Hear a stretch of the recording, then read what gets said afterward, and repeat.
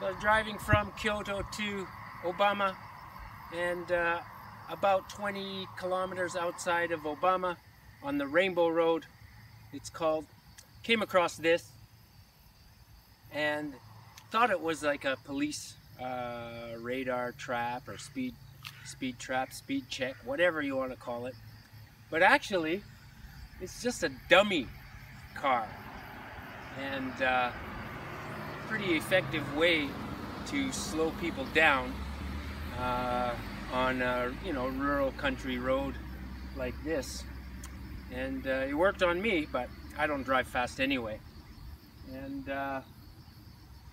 there's signs on it saying that there's a camera somewhere, so basically don't vandalize it or anything. But anyway, welcome to the police state.